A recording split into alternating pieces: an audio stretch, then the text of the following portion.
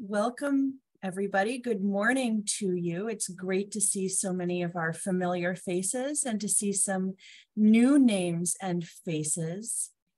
It's really good to gather with you together right before the end of the year, right before our new year begins.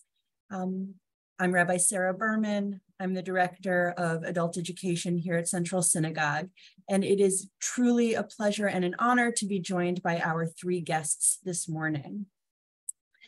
The protests in Israel over judicial overhauls, about really more than that, a vision of a future of the country, have roiled Israeli society since January of this year.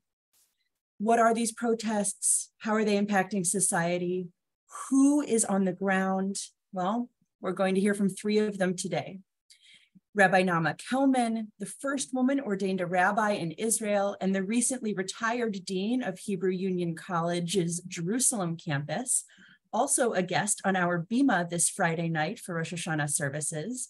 Rabbi Kelman will be our host and moderator. Joining her are Michal Muszkat Barkan, the head of education and professional development at HUC in Jerusalem, and the co-founder of Safeguarding Our Shared Home Jerusalem protest movement.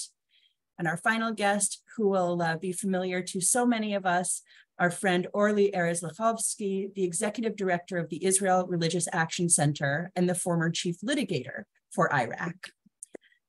We are here this morning to hear from these three, to learn from them, and to see perhaps a path forward in light of these protests. Naamah, it's all yours.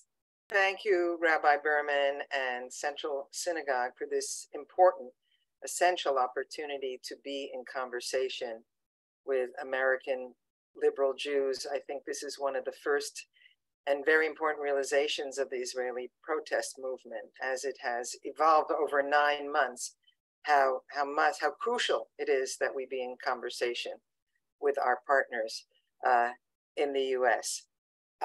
So I just want to underscore how Michal Muszkat Barkan, professor of education, and jurist Orly Erez Likhovski have been on the front lines of this protest. Of course, Orly will share with us her frontline work over decades in the bigger picture, which we will discuss. What are we really protesting? So that is my opening question.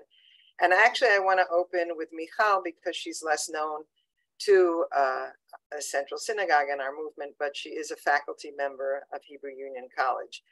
And so Michal, let's get some context here. What crisis are we facing? And what are we protesting? And perhaps a word, and we can expand later, what has been unique about the Jerusalem protest movement? And then I'll turn to Orly. Michal. Thank you, Rabbi Naamah Kelman, and thank you for creating this opportunity to talk, because we are 9 months in a tremendous, maybe the biggest protest ever. One of our speakers this Saturday night, a professor of Madam Bina. Political science. He said that he compared all the protests, and he said this is maybe the longest protest ever. So we are 9 months protesting against an attack of many of Israel's key institutions: the judicial independence, the freedom of the press, freedom of religion, budgetary priorities, freedom of education. This is a multi-level attack that threatens every aspect of our lives here in Israel. And that is why people of really different political and religious backgrounds have decided to step up and take a stand. So I want to say that Israel now, as I think it's not only my feeling, is struggling for independence after 75 years of independence. So we are struggling to bring back to live according to the Declaration of Independence, and fundamental questions of identity are playing out in a dramatic way. Things that we thought that are, agreed upon everybody about Israel being a Jewish and democratic state are now being questioned. So the huge protest in Israel is an expression of, in my understanding, of both threat, but also of hope, and I may talk about that later. And I feel that we are in a historic moment, that we need to understand that that if we are continuing in this protest, we will succeed, because the Israeli population is out in the streets every week, and sometimes more than once a week, outside without any violence, but so many people are out there for 9 months every week. So this is the protest. I want to put in the chat, and maybe I can get help. So you have much more background. The 225 proposed laws causing so much concern. So you can see in how many areas, and maybe Orly may talk about that later, just looking at that makes us understand that we are really in a serious struggle in all areas of our lives. So if I want to say something about the Jerusalem protest, or you want me to say that before? If you want to briefly, okay. yeah. So why the Jerusalem protest is unique, and we can talk about how that expanded nationally over time. So I may just show you, share this picture of one of the huge protests that people just around from all over the country to the Knesset, to the protest. You can see this is the Knesset, and it's all surrounded by people who came from all over Israel. And something more that is unique about this process, just a second, is and this is national, it's not only in Jerusalem, is reclaiming back all our symbols, because you can see that we sing the anthem every protest. It starts or ends with the anthem, with a tikva, and we come with the flags, and everybody this is a protest about loving Israel, about loving our country and our state, and about fighting for its future. So if I can say something about the symbols that you can see here, this is the Declaration of Independence. This is the way we decided to celebrate Yom Ha'atzmaut. We did a protest, walking and signing again the Declaration of Independence. Yeah, the Declaration of Independence. So, and if you see here the shirts of these people standing here, these are brothers in arms, or people who fought in the wars, and they are fighting now for the future of Israel.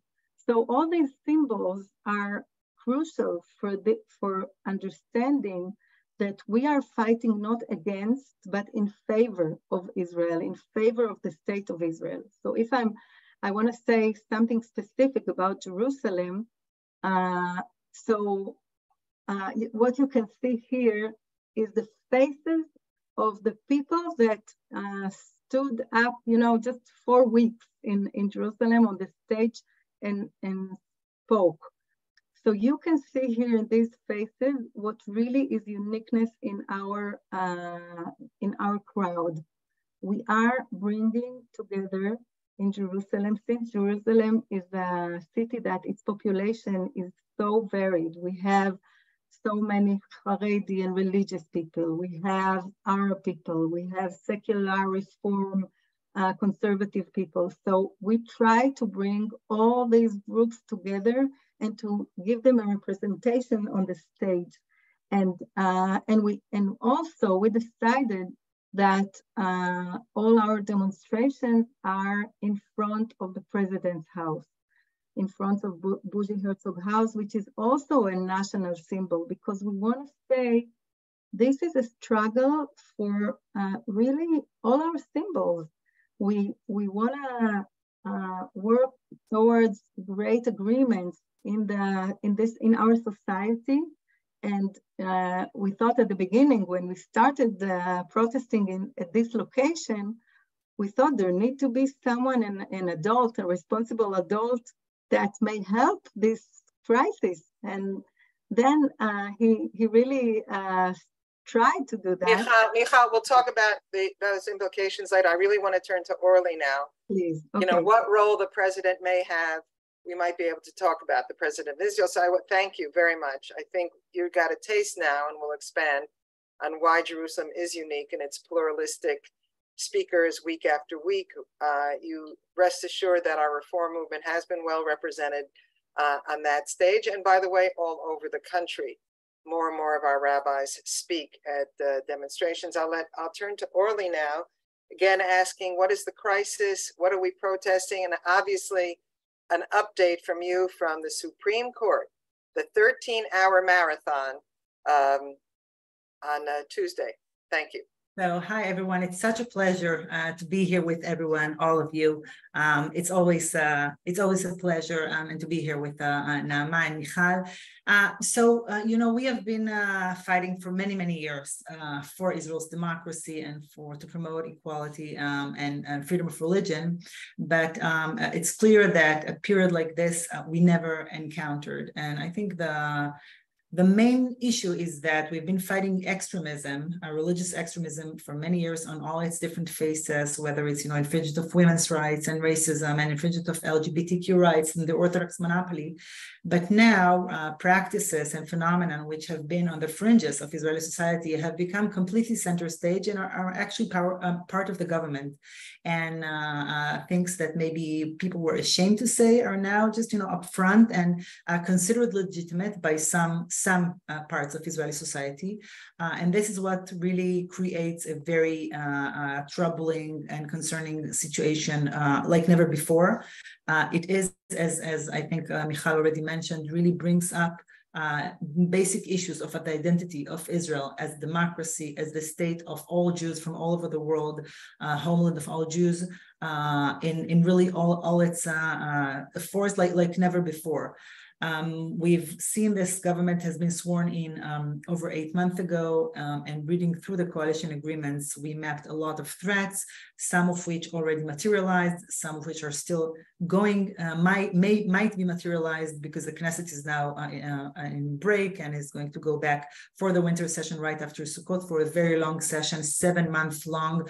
And we are very concerned, of course, that the government is going to promote a lot of issues such as revoking recognition of non-Orthodox conversion after many years of struggle through which we gained such recognition, different issues of education, which has already been mentioned, trying to prevent liberal education from being taught in schools, in public schools in Israel, and rather pushing for racist and homophobic program and deepening the Orthodox monopoly. The government is now pushing for a law to have more and more rabbis being appointed by the government. Of course, all of them would be Orthodox men. Issues of women's rights have come to the surface very dramatically in the past few weeks. A lot of incidents of exclusion of women, of discrimination of women on buses, on airplanes, and in many other areas. The government wants to amend the anti-discrimination law to actually allow gender segregation and to expand it. Issues of LGBTQ, a lot of incitement and attacks against LGBTQ people, and racism has also become such a widespread phenomenon. Just last week, the public TV channel aired a piece about an organization in Ma'ale Adumim next to Jerusalem, which has, you know, its goal to take Arabs out of Ma'ale Adumim, out of the city, allowing them to work there, but God forbid, not allowing them to stay or go to the gym there or go to the parks. Really horrific issues, which are now, you know, part of the government. So all of this is very, very concerning. But, you know, we have been, of course, fighting this alongside many others. We have been fighting this in the Knesset first and foremost. Of course, the government is the judicial coup was a very big part of the last session of the Knesset. a lot of laws. The government wanted to push for a lot of laws to weaken the Supreme Court, to weaken the gatekeepers, such as the Attorney General, and to gain control over the committee nominating judges. We spent a lot of hours in the Constitutional Law and Justice Committee, which in and of itself is a very, very, very hard experience because it is run by a member of Knesset, Simcha Rotman, who runs it in a very, very rude and violent manner. So we've been, of course, there opposing the legislation and filing position papers. We've been opposing a lot of other problematic laws, such as laws wanting to abolish the authority for the advancement of women, trying to politicize this body, and a lot of other problematic laws.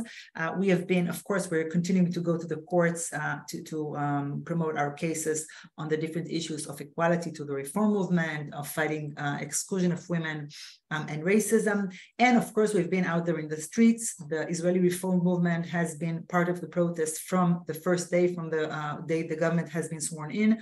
And we are out there with many of our congregations in different protests around the country every Shabbat for 36. This is going to be now the 37th week. We're holding Havdalah ceremonies right before the protest begins at the end of Shabbat, and those are very moving ceremonies. We are holding webinars to educate both the Israeli public and, like what we're doing now with a lot of people from outside of Israel wanting to know more about the situation. Our slogan is, we're protecting democracy in the name of Judaism, because what we're saying is what the government is doing is not only undemocratic, it's also not Jewish, because this is not our Judaism. We do not believe in a Judaism which is extremist and which is misogynistic, racist, and homophobic. And another thing, before I talk about the hearing at the Supreme Court, is that we're now focusing on the municipal elections. We're going to have municipal elections in 6 weeks in Israel, all over Israel, in 250 municipalities. And we are making sure to engage and mobilize as many congregants from all over the country as possible to make sure we increase voter turnout. We tell the candidates to mayors that they have to make sure the municipal arena, the municipal sphere is going to be a liberal one, which respects different forms of Judaism and, of course, women's rights and people who are not Jewish. And we want to make sure that all of this, at least on the local level, will be promoted. And that's an amazing opportunity. Another thing that we are doing is we're focusing on racist candidates to the municipal elections and asking to disqualify them as we did on the national level a few years ago. Talking about the Supreme Court, we had a very, very interesting week. 2 days ago, the Supreme Court heard petitions on the issue of the unreasonableness clause. So this was actually the first law of the judicial coup that has been passed by the coalition in July. The reasonableness clause is basically a legal ground for the court to intervene in illegal governmental or ministerial decisions in cases where not all relevant considerations have been taken into account. And the court used it to actually strike down decisions which are either biased or cases of conflict of interest or corrupt. And what the new law says is that basically the court cannot do it anymore. And so governmental and ministerial decisions are going to be completely immune from judicial review. This has been done through a basic law. Basic law in Israel is supposed to be part of the constitution, so higher than a regular law. But in fact, it's been enacted like a regular law, and it could be amended very easily. So it's just a regular law with a special title, basic law. However, the court in Israel never, up until now, has never struck down basic laws. It did strike down laws, but not a law which is titled basic law, which is supposed to be of a higher normative status. And that's why it was such a big deal. The court convened for the first time in Israel's history with a full panel of 15 justices, all justices of the court set together. In contrast to what happens in the States, in Israel, they never sit with a full panel of justices, usually 3 judges, and in important cases, 5, 7, 9, or 11 judges. So this was, they even had to change the chairs because physically there was no space in the courtroom for all judges to sit together. And they sat and heard for 13 hours, 8 petitions against the law. Of course, the petition said that this is an extreme case where a basic law so violates the very concepts of Israel as a democratic country because it hurts the separation of powers and the rule of law and human rights. And that's why the court should intervene. the Knesset and the government, of course, opposed. It's important to note that the Attorney General, who is supposed to represent the government, refused to do so and sided with the petitioners in a very unconventional manner. And so the government had to hire a private attorney to represent it. And actually, the attorney, I think he did a very, very bad job. He actually said that the Declaration of Independence didn't mean anything because it was drafted in a hasty manner and it was signed by people who were never elected. And the whole day was very, very interesting and fascinating. And we had a lot of questions and discussions by the judges, sometimes among themselves. The judges were less cautious than usual. They said a lot of things on like seeing the big picture, not only this specific law, but rather the intentions of the coalition to pass a lot of other laws which could hurt Israel's democracy. One judge said when the attorney of the government told him, "You're making, such a big deal. It's not such a catastrophe." And he said, "Well, democracies don't always go down with strong blows.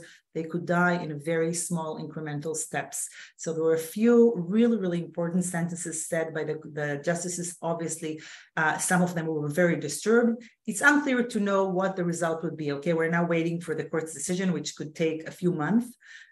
It seems that there is quite a large number of judges who are very troubled by the law. The more conservative judges probably would not intervene, and some judges could try to find a middle ground, like interpreted the law in a more narrow manner, so not to completely strike it down, but rather make it a narrower version. And we'll have to wait and see, but it was definitely a historic decision, a historic day. And the fact that Israelis actually, instead of watching a reality show, they just sat in front of the TV and saw a legal hearing the whole day was just unbelievable. I mean, it never happened before. Yeah, that's for now. I'll continue later. Thank you, Orly, for your passionate, wonderful presentation.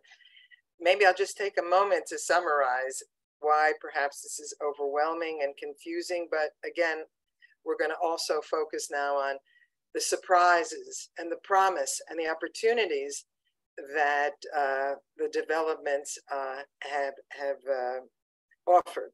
So again, just so you understand, there's on maybe the simplest level, there's a fight on the independence of the judiciary system in Israel. And that's, in a sense, how it all began, with these laws being passed in the Judiciary Committee of the Knesset, where our very own Rabbi Gilad Kariv, who's a graduate of Hebrew Union College Israeli program, sits there and fights day after day, and he's usually dragged out physically after 5 minutes. So when Orly says that Simcha Rotman, who's the member of Knesset, overseeing this, along with Yariv Levin, who's the Minister of Justice, both of them very much in cahoots to really railroad these decisions as fast and as aggressively as possible. So there's that fight going on, the status of Supreme Court. Okay, and if it would end with that, we might be able to say Dayenu, but it's not. And this we heard from both Michal and Orly, that there's also, because of laws, which Michal suggested you look at and be horrified, that the Knesset wants to pass, the government, the coalition wants to pass. And again, the opposition is helpless here because it's in the minority. You can't overturn these so-called slim majority decisions that would actually change the nature of the state of Israel. Okay, so therefore the protests are so overwhelming and so resilient and will not stop because we are fighting for the soul of Israel. That is what the protest movement is about. So I'd like to summarize also what I think has surprised so many of us in the protests, and then of course I'll ask Michal and Orly to respond as well. So no one imagined the force of this pushback, the force, the tenacity, the resilience, the week after week, what Michal said, taking back the flag, taking back the Declaration of Independence, and taking back prophetic Judaism. Even the most secular Tel Aviv, so-called secular Tel Aviv, there's not a rally where the call to the prophets of Israel, who are right there in the Declaration of Independence, in a sense, a reform rabbi's dream, they are evoked week after week. Isaiah, Jeremiah, Micha. Okay, Israelis didn't talk like this before, haven't talked like this in a long time. So that's one huge surprise. Okay, and here I want to add, and maybe it's my own prejudice, I believe that the decades of work of Hebrew Union College ordaining over 125 rabbis, establishing the Israeli Reform Movement, establishing 54 synagogues, and NGO, and having our leadership, our graduates of our education program, which Michal oversees, that we have put facts on the ground. We have been in the trenches for decades that have helped. We're among the leaders of a flowering, a Jewish-Israeli renaissance that speaks this language. And I think it couldn't have happened in this powerful way without the decades of our hard work. And that's very satisfying to me. No one believed that Israelis would underwrite the protests, that most of the donors we come crying and fetching and schnoring to American Jews. For the first time, Israelis are the biggest backers. The high-tech industry woke up, partially for self-interest, that worried about the economic concern, but partially not just self-interest, understanding that high-tech cannot thrive in a society that's not democratic. So the whole idea that there's Israeli funding for this is another surprise. And again, the fact that Zionism and Judaism has been reclaimed and exclaimed, we're all over Israel, is an example, for me, a tremendous surprise, which gives me a lot of hope. So, Michal, response to that. Thank you. So I agree with you totally, and I think also that we got, in a way, the role model of reform Jewry protesting for human rights all over in a Jewish language. So I think this is something that also is part of helping us in Israel to struggle according to these ideas that, now we feel the tension. This government tries to say, if you are more Jewish, you are less democratic. And if you are more democratic, you are less Jewish. And I think that what we're trying to yell all over is what the reform people are yelling and crying for many decades. You have to be more Jewish and more democratic. And there are in our Jewish tradition, the roots for being more Jewish and more in favor of human rights and in equity and all these ideas of being a liberal Jew. So now I think we are having this language much more, people feel that they need it.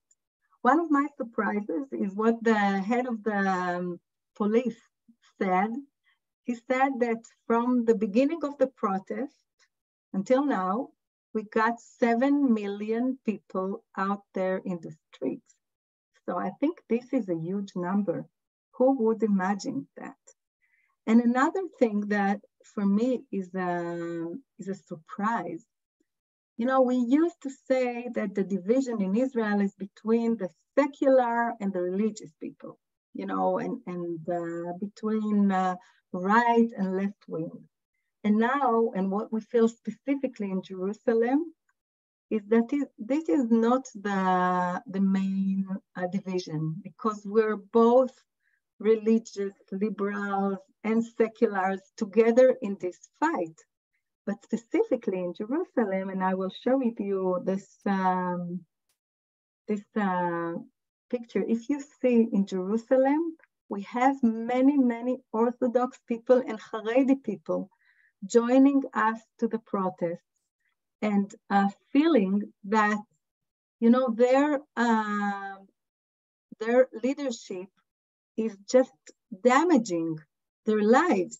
So now we see, and specifically in Jerusalem, brave Haredi people and brave Dati, religious Orthodox Zionist people who are saying, the party religious Zionism is not who we are. And now we need to create new covenants with a huge population in Israel, which is not in favor of this kind of Judaism. So So this is a kind of an important surprise, because I think that this gives us the direction to the future. We need to create new covenants in the Israeli society. And one thing that I think it's a real threat that we need to be careful and work with this. I'm an educator, and a month ago,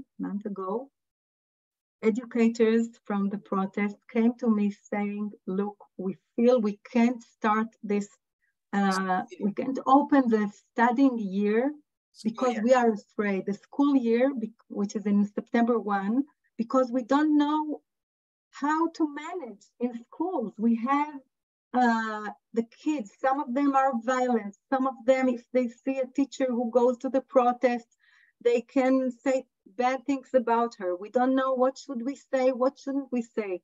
Now teachers are really afraid to be educators because they don't know.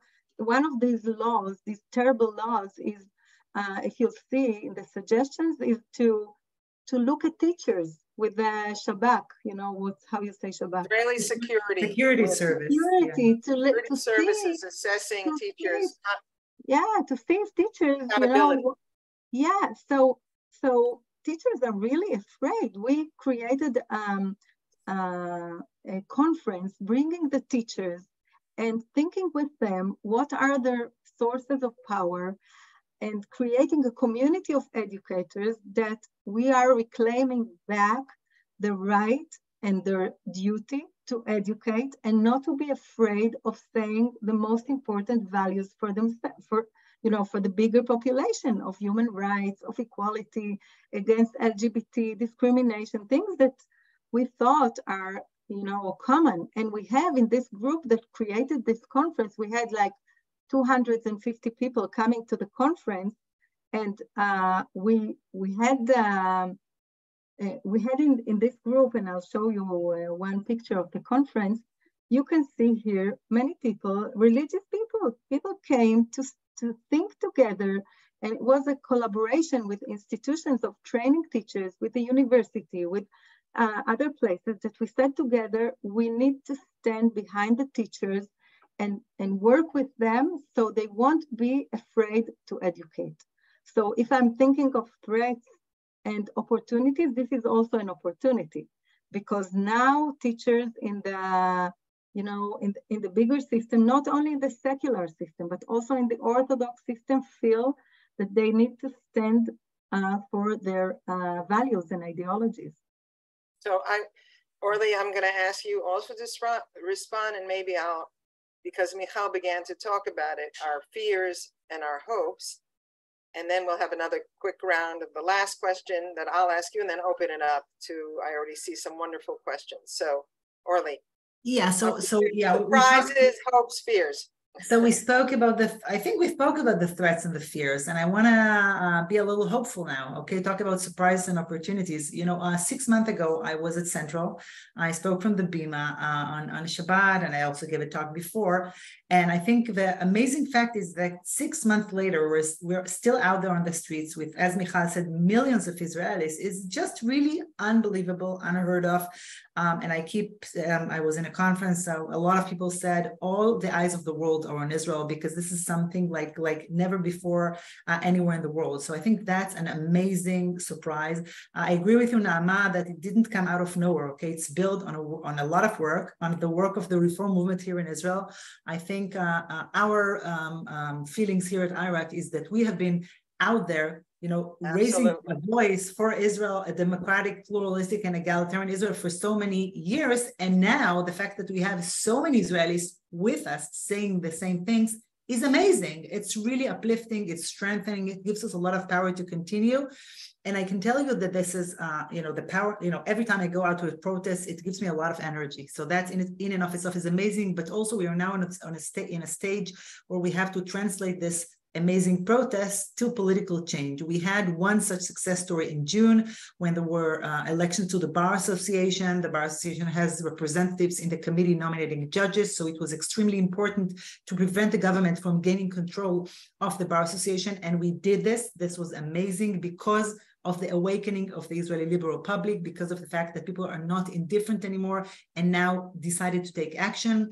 And as I said, the next test is going to be the municipal elections at the end of October, and it's clear that the voter turnout would be higher and that people now care, both the voters and the mayors. I can tell you that I live in Mevaseret Zion, a suburb of Jerusalem. My mayor is from the Likud, but now he is pushing for a liberal education in school. He has started to operate public transportation on Shabbat by the municipality. Wow. He is making sure that women's images, female images are not vandalized. He has events with Abu Ghosh, the Arab village nearby, against the terrorist attacks. So we see that there is a change in the local level, and that is like never before, and that's amazing, and I'm sure we'll see political change in the municipal elections. I can also tell you that the power of the public in and of itself can change reality. Just a small example, 2 months ago, a pharmacy in Bnei Brak, an ultra-Orthodox city, decided to put stickers on images of women on hair products because, God forbid, you can't see female images. We have been dealing with such cases for many years, and up until now, we had to take those cases to court, and it would take many years until we reach a result. This time, within hours, the Israeli public just blew with enraged, and because of the pressure of the Israeli public, the pharmacy had to change its policy within 2 days. And it's clear that now the Israeli public is not willing to accept such phenomenon anymore. And I can tell you that even this government is susceptible to public pressure, and there have been a few laws that the government said it's going to promote, and then they had to retract because of the response of the public. For instance, the issue of the Kotel, the Western Wall, they wanted to have a law about non-Orthodox prayer at the law and about modest clothing at the wall, and they had to stop it because of the response of the public. So it's clear liberal Israelis understand we have a lot of power in our hands and we can make a difference. And the fact that we have so many partners now is just tremendous, and I think it's a very optimistic message. So I think we want to share, if we haven't, our greatest fear. I think you've heard a lot about our hopes, and then I'll ask Michal and Orly to say something what we expect, hope, dream of partnering with American Jews, and then we'll have time for questions. So I'll just say, put it out there, it was also a question, my biggest fear, of course, and it was asked by the Supreme Court, a Supreme Court justice, Orly can tell me which one. What if elections are canceled? I think that many of us, our biggest fear, as someone wrote, how come they're still in power? Well, they're still in power, this current government, because they have 64 people who will not budge and vote together as a bloc. And we fantasize that maybe 5 or 6 of them will bolt at some point. There are some hints of that. And they will accept a Supreme Court decision. And it's still, Netanyahu has not said that he would accept. He only says it in English occasionally. He doesn't say it in Hebrew. So I think that's some of our biggest fears, that there would be every attempt to limit, and this may sound familiar, and here I speak as an American as well. Many of us are very fearful about elections and keeping them fair and open and honest. And of course, there's the hope also that Isaac Herzog, the president, has been in his quiet way fighting hard to reach a compromise. There are a lot of groups underway. I happen to be in at least 2 of them that are trying to present a compromise between the extremes, because we're moderates. We don't want to destroy the very fabric, the very foundations that we live by. So there are huge efforts to reach some kind of compromises with these basic laws. So that's one thing I wanted to put out there. And Orly, something about that, and because I really want to open this up for questions, something you want to ask for from our companions. I spoke about the involvement and the activism of Israelis, but it's the fact that we know that so many Jews outside of Israel care and are committed to a democratic and truly pluralistic Israel is amazing. It's really meaningful to us. It helps us. Your support, your involvement is tremendous. So first of all, I urge you to follow what's actually happening, and I invite you to sign up for our newsletter. I put it on the chat. I think that's a good way to understand what's actually going on. We sometimes have a call to action, ask people to write email, have email campaigns to Israeli officials, and also ask any organization you're a part of to be involved, to raise a voice for a democratic and Jewish Israel. I think it's not only your right, it's your duty. Israel is the homeland of all Jews, and it is supposed to be the home for you, and all of us want to make sure that the only Jewish state remains a democracy. So I urge you to be involved and to stay updated. I hope that this situation will lead to a new beginning. We're on the eve of Rosh Hashanah, so we are in a troubled situation, but also with a lot of hope. And in a few weeks, we're going to reach week 40 of the demonstrations. After 40 weeks, there is birth, right? So the pregnancy ends and there will be birth, and it's going to coincide very closely to Shabbat Bereshit, to start the beginning of reading of the Torah. So I see a new beginning, a hope for maybe a new covenant between the Israeli, different factors of Israeli society, maybe a constitution. We have really reached the deepest issues of the fundamental issues of Israel, and that could be a time for a new beginning in a new year for a real democracy in Israel. Michal, what do we want from our partners? What do we hope for?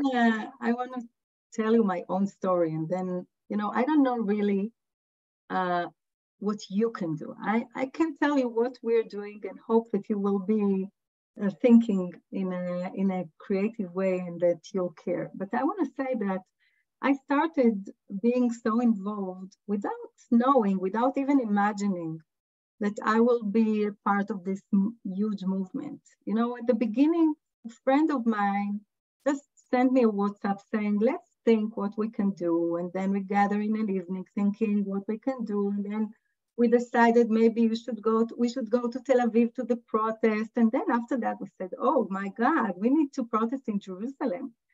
And the week after, who was this person? Maybe mention who this person was. Okay, so it was Guy Schwartz. He was a head of a middle school, and he just sent a WhatsApp asking people to come.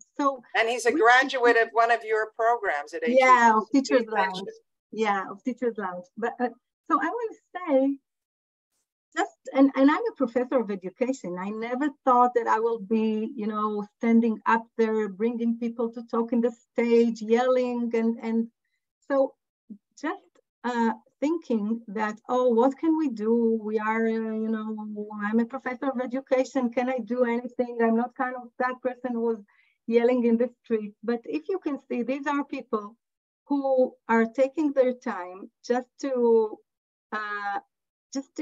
put the flags in the maklot, I don't know, you say that, and to travel from place to place and to bring things from a place to the other. So I want to say, just think that you can. Yes, we can is also, yes, we can step out from our regular lives and go out there and yell for things that we do care. We can't just keep staying on the sofa and just thinking, oh my God, what's going to happen? And the second thing that I want to show you is the creativity of this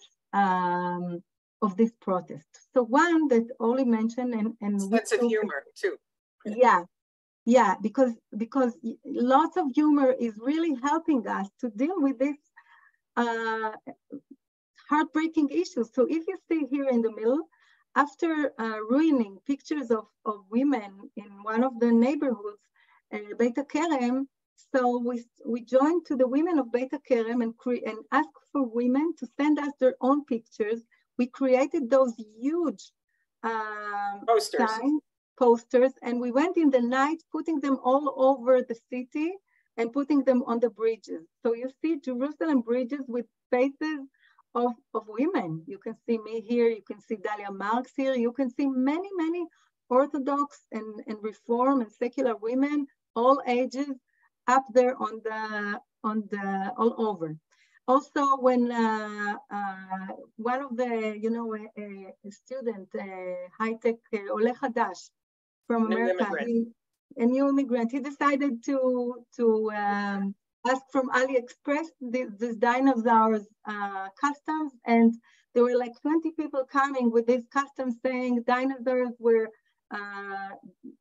dismissed and we're not going to dismiss democracy.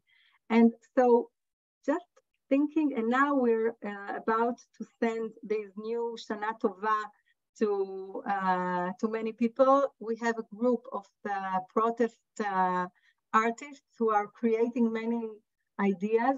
So if I want to say, just be creative and care for Israel and do something that you really, that is with humor, that brings your hopes, and be with us. You can be updated. We have also in Safeguarding Our Shared Home, we have a WhatsApp group, which we will put there. So you can join this WhatsApp group and just know what we're doing. Please come to Israel and join us in front of the president's house and be with us. You can join us every Motzei Shabbat in Facebook. And also you can, since the biggest organizations, I don't know if they donate to this protest, but we ask from our people that come every Motzei Shabbat to participate in donating, because putting a stage and putting such signs in the street, it costs so much money, and we don't have, we're very new. So people are really, as Nami said, people are really donating money every week. So you're just invited to be a part of this, and also protest wherever you are. Since we mentioned Bibi is coming, people are coming to the States, be with us. It's important to us. Let's take some time, and I return. Thank you so much, Orly, Michal, amazing. Rabbi Berman, I know there are a lot of questions. You're going to have to be King Solomon here and pick a few, and maybe direct them if you can direct them. Sure. Or together we can direct them. Perfect. We have some really great questions. I'm going to start with a question from our friend Rabbi Nicole Auerbach, asking about how does the use of Hatikva and other national symbols affect your ability to include the voices of Israeli Arabs? Okay, so from the beginning, we brought our Arab partners to the stage, and also, behind the stage, we are in a constant discussions with Arabs. This is the anthem of our country. So we're not going to switch it now, but I think that many people got aware of how uneasy it is for the Arabs to sing this anthem. So I think that what happened now, since we bring, in Jerusalem specifically, we bring so many Arab speakers, and we have, encounters behind the scenes with Arabs, which in Jerusalem and other places in Israel, their situation is different. But since we bring it to the stage, people are starting to understand how hard is it to be an Arab in Israel, and also specifically in Jerusalem.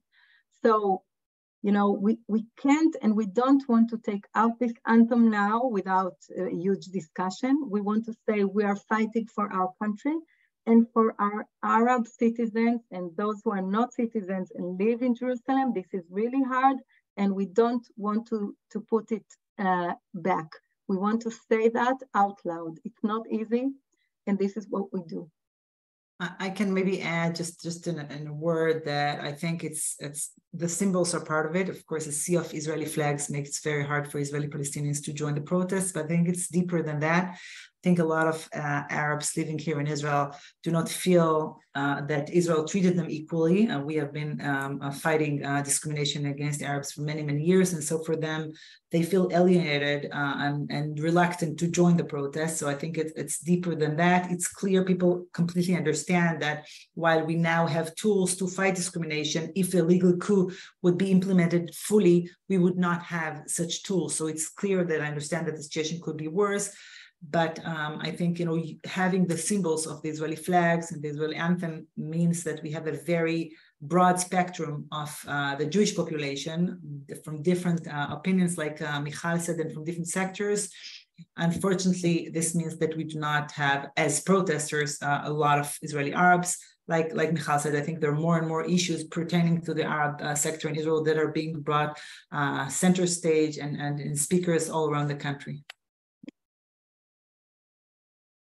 Naamah, you are muted. I just had next question. Okay, great. Elliot, Rabbi Elliot Strom has a question about what will happen. What do you think will happen if the Supreme Court overrules the coalition's reasonableness law? Do you think it will push the country towards civil war? Do you think it would show the power of the resistance and curtail the government's push for power? Do you think it might lead to a compromise? So that's a very good question. A lot of people talk about the constitutional crisis, which are on the verge of. If the court indeed strikes down the law, then it remains to be seen whether the government actually respects it. But we're actually going, well, first, of course, they can declare that they would not respect it, and they've already said a lot of declarations to that extent. But in fact, we'll have to wait for the next case where someone would bring a petition on the basis of reasonableness. The court would accept it, and then a minister who the court said what he said is unreasonable, what he decided is unreasonable, would decide to do it anyway. So it's like the next case will be the real test to see whether indeed they're actually respecting this decision or not. It's clear that the heads of, it seems that like the army, the police, I believe that they will respect the decision of the court. By the way, if the court would reject the petitions, the protest leaders already said that, of course, we're going to respect the court's decision no matter what. But it other than very blunt declarations of the chairperson of the Knesset, of the prime minister, of other ministers who keep threatening the court not to intervene, it remains to be seen whether actually things are going to happen. So I don't think that if the court renders a decision, tomorrow we'll have a civil war. It's definitely going to cause the rift and the polarization in Israeli society to get deeper. But we'll have to wait and see until like the next case in order for us to Orly, see. can you add a word about the possibility? A lot of talk about finally composing an Israeli constitution. How feasible is this in the near future? So I think one of the good news is that Israelis have become very aware of the constitutional situation. Just a few months ago, nobody in Israel who is not a lawyer didn't know anything about the basic law. How do you enact the basic law? How do you elect judges? And suddenly everyone knows constitutional law. So if I take a cab, like the cab driver would start lecturing to me about the constitutional law in Israel, which is just unbelievable. And I think it really brought to the surface the need for once and for all to create this, regulation of how do we enact a law? What is our constitution? So I think more and more Israelis now understand that we need to address the issue because the situation we are in is unhealthy. Okay, even if we cross this crisis, we're going to be in the same path again, maybe in a few months' time or a few years. So, of course, the ideal situation is to have a constitution. And by the way, this is what David Ben-Gurion wanted, and that's what's written in the Declaration of Independence. We were supposed to have a constitution by October 1st, 1948. It just never happened because we couldn't agree on anything. Now, I think now the society is much more polarized than it was in 1948. So in this sense, it seems like a distant dream. On the other hand, I think the awareness of the Israeli public is much higher. Now people understand that in order for our rights to be protected, in order for our institutions to be protected, we need to have this constitution, which wouldn't be able to be changed on a whim of a very simple majority, coalition majority. So I don't have a clear answer. I know that it's on the agenda now of many, many people, and we'll have to wait and see how things evolve. I want to say that in all the questionnaires, it's like the 70% of the Israeli population are against this revolution. So, several of them would be in favor of doing it in agreement, but most of the Israeli population is not in favor of this revolution. Yeah, it's important and to say add, the government does not have any public support on almost any issue, let alone the legal coup, which is completely against even a lot of Likud voters. Right. In other words, all the polls show the current government losing in any round of elections, and that's another reason they're clinging to each other. So all the polls show that they no longer have, if you believe in polls. Yeah, video. Sarah, any other, maybe one more question, and then we can say Shana Tova to each other. Perfect. Our most frequently asked questions are about the Constitution and whether you think that in this climate, it would be possible to create a constitution. And I would add to those questions, what do you think all sides, all Israelis might agree belongs in a constitution? Well, I think, we definitely need to have the relationship between the different powers of government in the Constitution, and especially who has the last word in striking down a law or reenacting the law. And we need to have a Bill of Rights. So today we do not have a detailed Bill of Rights. We have just one basic law, which does not even mention the word equality. We don't have equality in our Constitution, which is something that is unheard of in any other democratic country.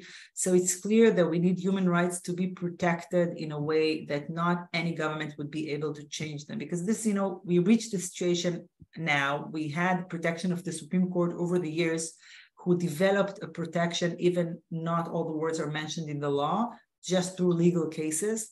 And now the government wants basically to take it and just throw it to the garbage, all of these protections. And I think more Israelis understand that any one of us could find him or herself in a minority and in need of protection of the Supreme Court or of some kind of mechanism. And the problem with Israeli democracy is that we do not have any checks and balances on the power of the government.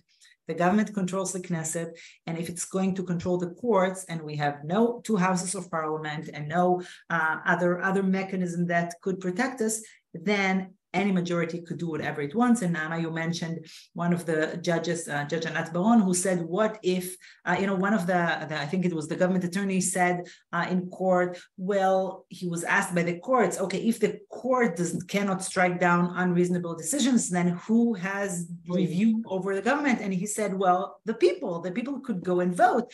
And then one of the judges said, but what if the government says, well, there's no elections anymore? Of course, he didn't have any answer for that, because that's a very basic and fundamental question. We have to make sure not to reach this.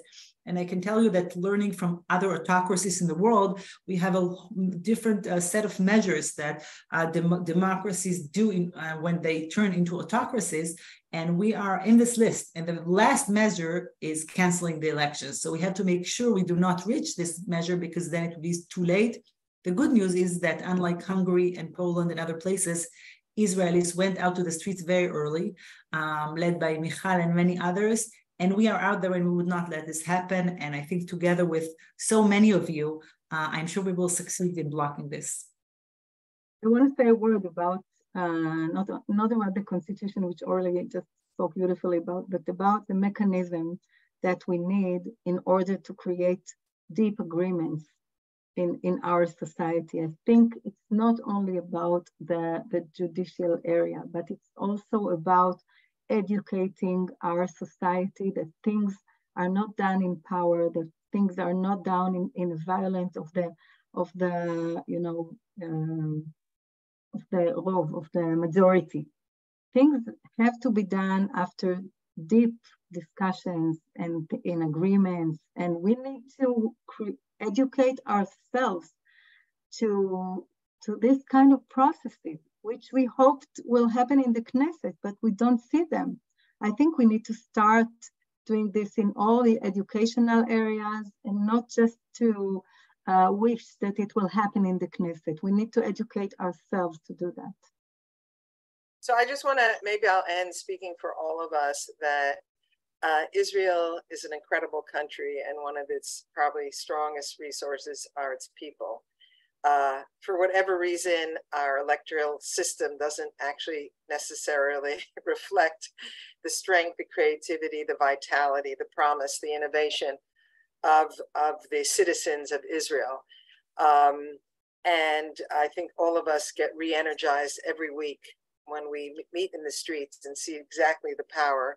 And hopefully this will change in the electoral boxes in the future. And we will just keep at it. So as you know, this is year 84, 5784. And in Hebrew, our letters are numbers. So we have a pei and we have a daled. So I would suggest that pei stands for piyus, which is reconciliation, coming together. And daled, of course, is democratia.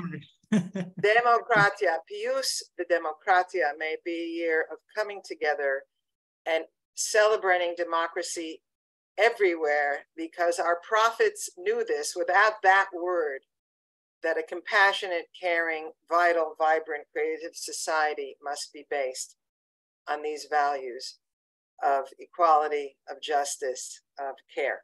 So thank you very much. And I just want to add on a very personal note that the central Zooms kept me going so much of COVID. So I feel this is the little I can do to pay back so many wonderful broadcasts that literally kept us through. So thank you for your ongoing support. Thank you all so much for being here. Thank you to our community for showing up for this incredible hour of learning. I'm going into the new year inspired to be with my friends in Israel and to fight and to support. We'll look forward to seeing you all at services, either through the camera lens or in our pews.